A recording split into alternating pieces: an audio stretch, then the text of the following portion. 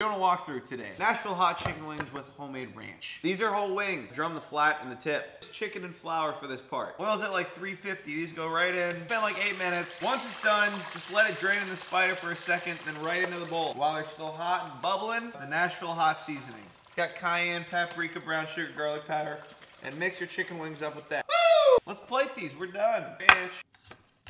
Oh yeah. This is Fibs. He'll taste it and tell you the truth if it's good or not. It's good. There you have it.